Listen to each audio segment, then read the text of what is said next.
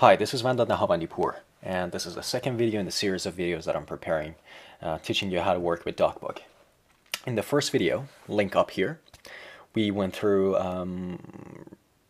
checking out files from SVN repository and creating our structure for the two books that we're gonna be working with. You don't necessarily have to have two books, but here, since O'Reilly has created two SVN repositories, I'll check both of them out into first book and second book. You can just go and check out that video. In this video, I'm going to teach you four things. Downloading DocBook documentations is the first thing. Second thing is writing DocBook in Xcode. Third thing would be validating a DocBook XML file. And the fourth thing, which is the last thing, is generating PDF files from your DocBook. So let's first go ahead and create and get the DocBook documentation. Open your browser, Google DocBook. The first thing that will come up here is docbook.org. Go to that website, go to documentation, go to the definitive guide. And I'm really sorry I'm talking too fast because it's just 15-minute video limitation on YouTube, so I just have to really do it fast. In the definitive guide, go to the zip archive, download this. All right. Wish my internet connection was faster. All right.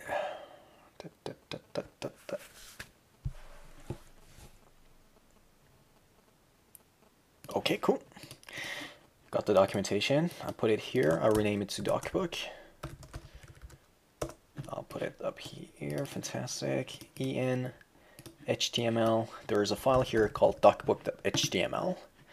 I put this on in my browser, so I always have access to it. I'll call it DocBook reference. Okay. Now, if you go here, you can see that it's going to load it locally, and you get access to all the tags that you can use in DocBook. Perfect. Okay, so I'll minimize my browser here. Good. The second thing that we're going to do is to write some DocBook tags in Xcode. So what I want to do, I'll first show you what I want to write there. In a normal text file, I'll show you first. I want to type, in this video, we will learn four things. So this is a paragraph. Then I want to have a bullet list. I want to say downloading DocBook documentation, writing DocBook in Xcode, validating DocBook XMLs, and generating PDF from DocBook XML files. Perfect. Okay, so this is what I want to create in my books, in one of the books that we're going to work with, and we're going to learn different tags using this. So let's open Xcode. My workspace. Okay, opening Xcode. Okay, as you can see, the first chapter is chapter 00. We're working with the first book. Again, if you haven't watched the first video, please go ahead and watch that video because we checked all these files out from the SVN repository in that video. I'm going to go to this chapter and I'm going to create a paragraph. As you can see, I'm in section 1. We don't really care about those. Just find an empty space to write your tag. So you might have noticed that I'm just saying go and create a paragraph. Now, what is a paragraph? Now, let's search in the documentation. We will arrive at this tag, which says paragraph. So it's a tag that is P-A-R-A, which is for a paragraph. You can go there. It's got some examples for you. You can have a look at the examples. Nice, nice. Okay, so I'm going to start a paragraph, and in there, I'm going to close it immediately, and I'm going to put my text in there. I'm going to say, in this video, we will learn four things. Nice. Now, I want to create a bullet list. How do I do that? I'll search in the tags for bullet. As you can see, there's a tag called itemized list. All right, itemized list. I'll open it, and I will close it. All right. You might want to also learn how to format and indent your text correctly. Like, for example, if you have something like this, you can select it in Xcode, press Control and I, which will indent it properly. Okay. Now, itemized list has its own subtags, which are called the list item, which are the bullet lists. So I'll open it. As you can see, each list item has got its own paragraph. I will open a paragraph, close the paragraph, close the list item, and make 4 of these because we want 4 bullet points. I'll paste my text here. Okay, between the paragraph, that's the first one, second one, third one, you don't have to copy paste. I'm just doing it here so you can learn it faster. I mean, you're probably just gonna start using Xcode instead of putting your text in another text editor. So this is our text. Fine, perfect. Okay. Now you might be curious. I mean, we've written the format here. How do we make sure that this is a proper format? How do we validate this format? Well, there are three things that we have to do here. Very, very important.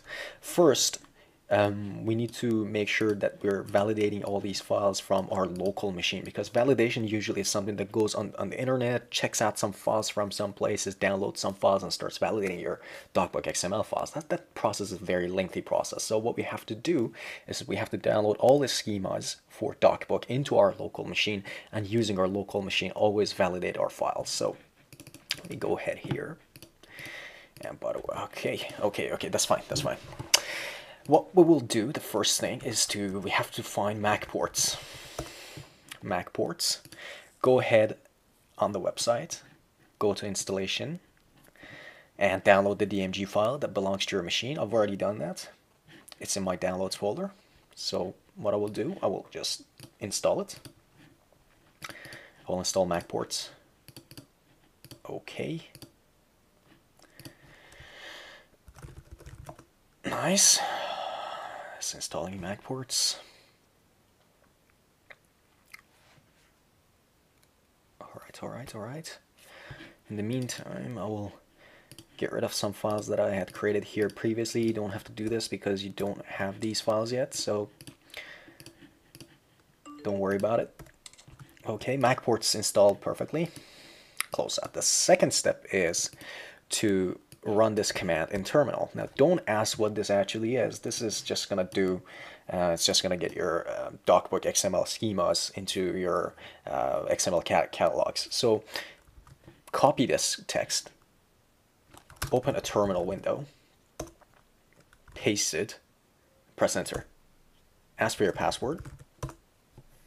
Okay, for me, since I had already installed this just did a couple of things. For you, it might be a longer list. This is actually going to be a longer list. It's going to be like 20, 30 things that are going to go on the screen. So don't worry about it. After it's installed correctly, you're done with this second step. The third step is to create a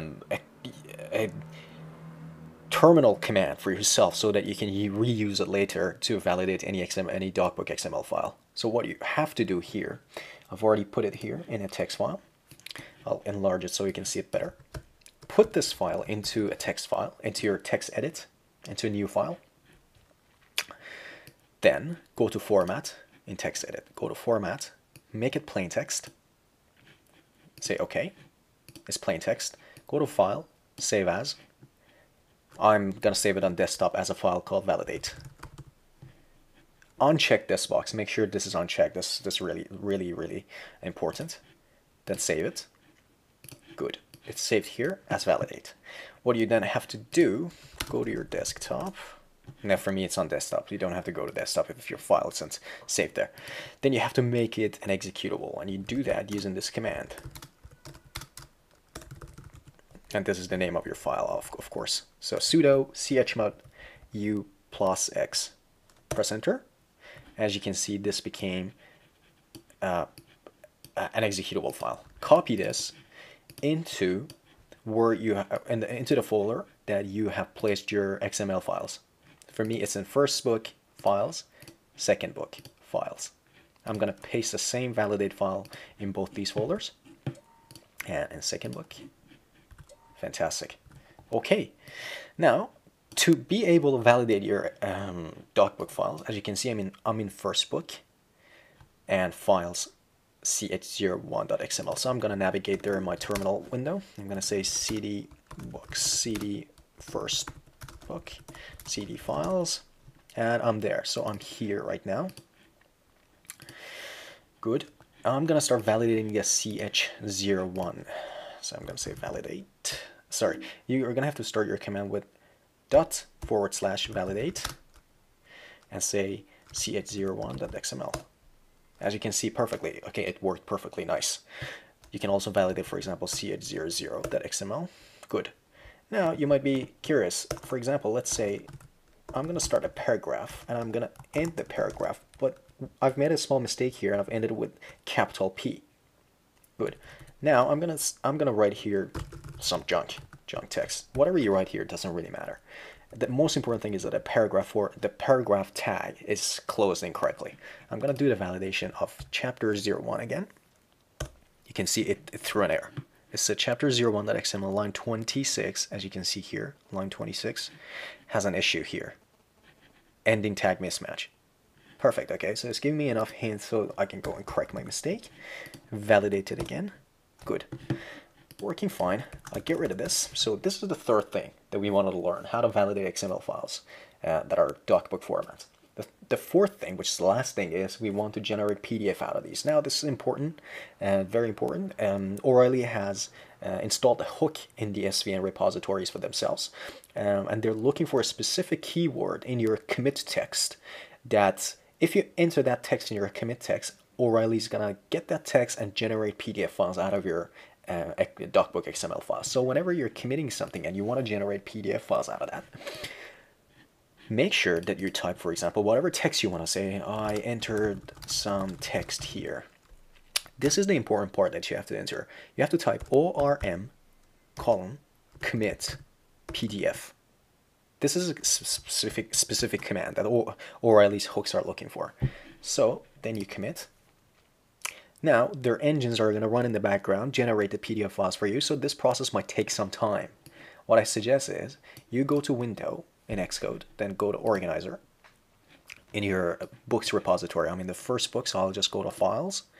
Now this process might take some time, because the PDF files won't be generated immediately. Now, if, for example, you're writing a book that's, for example, 700 or 800 pages, these files might actually take 6-7 minutes or even more to get generated. So just be patient with it. I'm going to refresh here, and I'm saying update. Let's see if they're generated yet. Oh, you might actually be lucky. Good, nice. Okay, let's just make sure that they're actually correct. Fantastic, okay. I'm going to check this file, so I'm going to get these files from the SVN repository. Update, okay. Nice. Xcode crashed, okay. I'm going to crash and open Xcode again. I'll also report it to Apple. Okay, I'll open in Xcode again. Gonna go to books. It's very embarrassing. Gonna go to Organizer again and see if it actually got the files for me. Update. It might have retrieved the files, I'm not sure. Yeah, it might have actually done that. So in the PDF files, right click, open with external editor, and the chapter. Look at this, nice. So we got our text here. In this video we will learn 4 things. Downloading, exact same things that we typed here are generated in the PDF file. I hope you enjoyed this video. I'm really sorry I had to talk so fast. It's just because of the limitation on the videos on YouTube. It's just limited to 15 minutes. If you have any questions, do let me know. I hope you enjoyed this video. And in the next video, we'll be talking more about some magic tricks that you can perform with Xcode when you're writing your DocBook files. Thank you.